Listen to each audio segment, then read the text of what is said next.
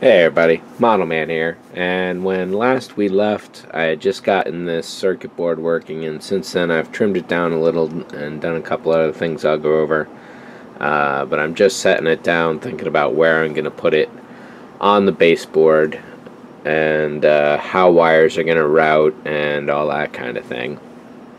In doing so, I'm also looking around at other stuff like where all this fiber optic is going to route to. I probably have all steady colors on top of the command console. It's been a while since I looked, but chances are all the steady colors that can be referenced are referenced. That means this bundle of fiber coming off of that is either buttons that aren't referenced or flash, in which case, going over to the reference over here, there's not a lot of flashing going on.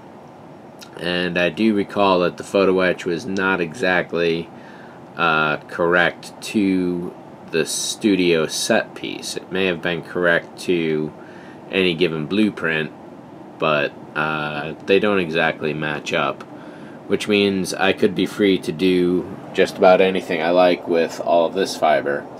So we'll take a look at that. But also, real critical is that down that trench right there is this much more fiber coming back. Each of these guys here has dozens, I don't know how many. I'd have to count again. I'm thinking there's like 130 fibers each. I took a few minutes to split off the thicker fibers, which I believe run along the bottom. And those have their own blink rates according to this here. Some always on, few blink, most are off, white, red, yellow. So that's basically that. Those don't have to light, they can blink, they can be steady on. It's good to have options. But all of the upper panel lights, a number long, slow, steady holds, punctuated with random fast on and off. So there's going to be some variety going on there. And to get these into place, you can probably see that I do in fact have to do just a little bit of painting. The face on this one is moderately okay. You can see some brass there. This one is maybe passable. This guy is definitely rough looking here. I have to repaint that whole face and try not to cover up the fiber optics. Or if I paint it in such a way that the fiber optics are barely covered at all. And there's some of the light pattern right there, so you can see how many are actually in here. At the bottom of the silver there, I have to drill a hole on this side and that side. It's going to have a blinking fiber optic like the rest of the danger ball does according to the reference. So that's just about ready. There's a few LEDs to put in there, which finishes off this section here.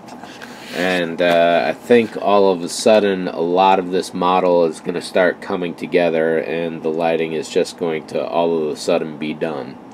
There's still a little more work to do though. I don't want to fake anything out. If there's 5 LEDs coming, there's 5 channels of light coming off of this sequencer. There's 3 coming off of the other one there, so that's 8 more flashes that can go into the 8 or 9 that are already going on this, all set to different rates and all cross blinking around, because initially I was thinking just the 2 sequencers would be for the freezer wall. However, I'm going to take some of that freezer wall fiber out, route it into some of this one, some of that one, and route some of the wires off of these LEDs for those sequencers over somewhere else with different colors and so on and so forth. So there's going to be a lot of options going on all of a sudden. It's just going to be a matter of keeping it all straight and under control. So in trying to figure out where I was going to put this board, I was initially thinking like somewhere here perhaps, but I really wanted as far center as possible. And I saw that this wire is pretty much in the way. It can't really be lifted well enough, so it would have to be sat on, or notched out. This one can fit over, but it's really the better to put it underneath. And to that extent, you can see that along the bottom there I've done a couple pairs of drill holes and then one large one there at the end, just in case I happen to need them. The original 2 drill holes or notches there at the far right were going to be 1 for each wire. However, I quickly realized that both wires would fit through one of those notches.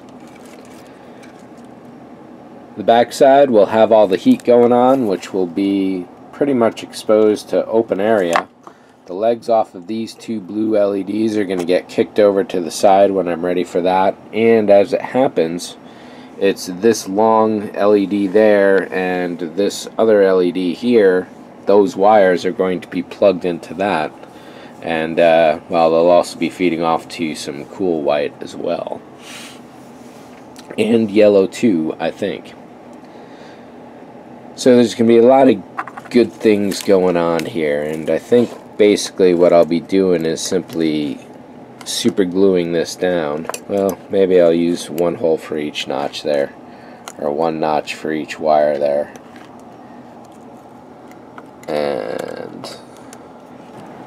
And the first thing to go down is this layer of bubble wrap, which I've been using to help protect the bottom and the top when I've been doing this sort of work.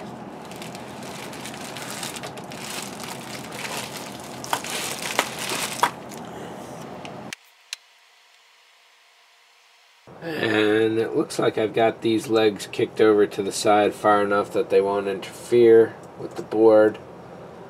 On the back side, I've got this little bit of electrical tape. I'm just going to plant this in here, so there's no risk of those touching at all.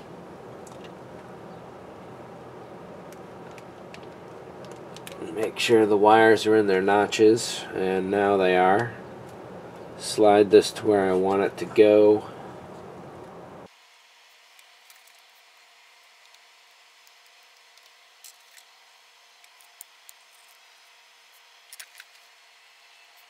And yes, I'm very sure. Okay, do it.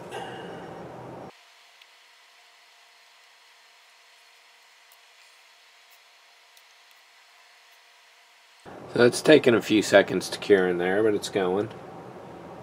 What I'll do at some point is get some Ava's epoxy and bead a little along the edge there so that it's firmly set in place. Alright, so that is good. So what I want to do now is undo each LED and backtrack the wire.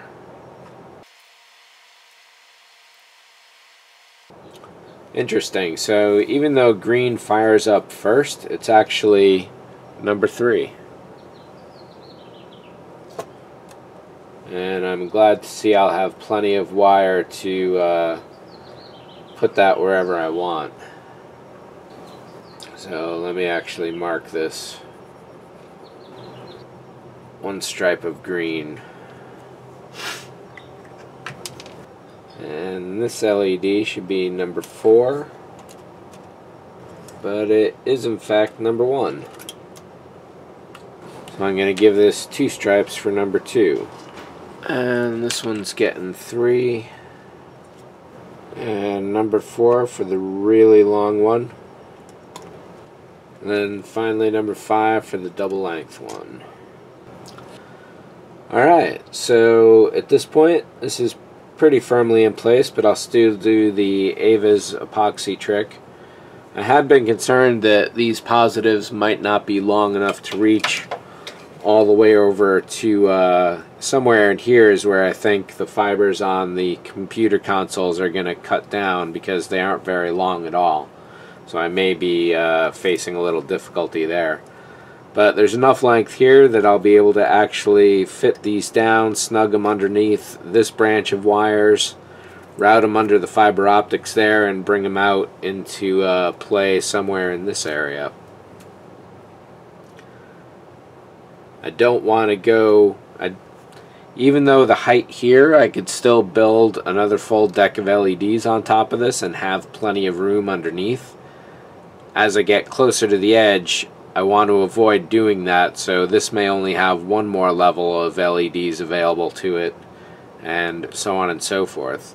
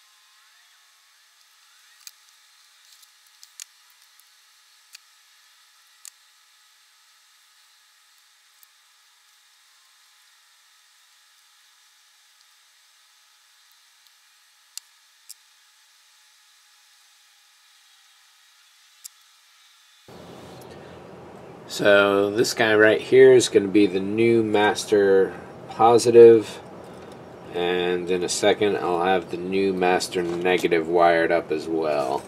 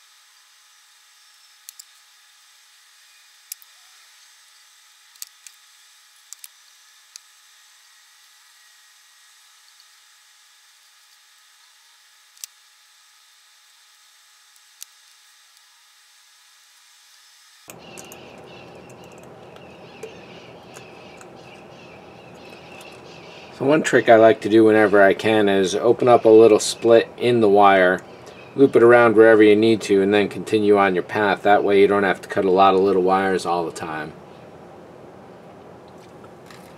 Don't know if it saves time, but it does make things a little more elegant in the grand scheme and a little simpler to follow, and you can always trim it later if you need to go back and do a repair.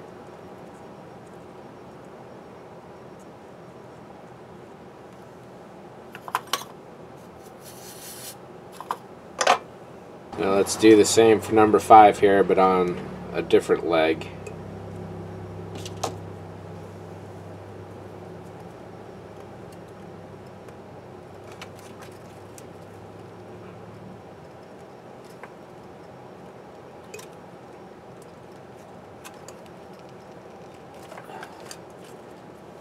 Right now all I'm doing is stretching the rubber, it's not cutting.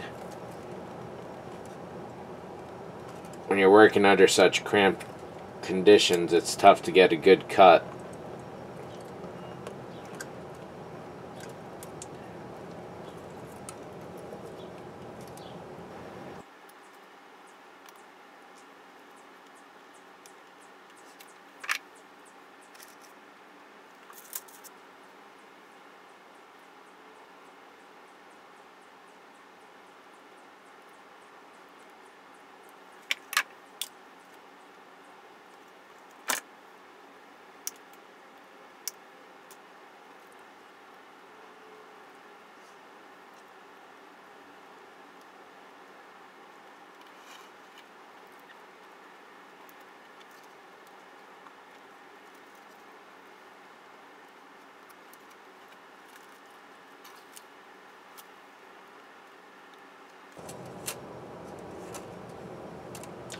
I like this fit.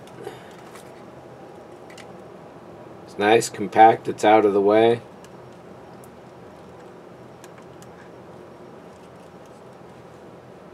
Could even shove a bunch of wire around if I want to keep some extra.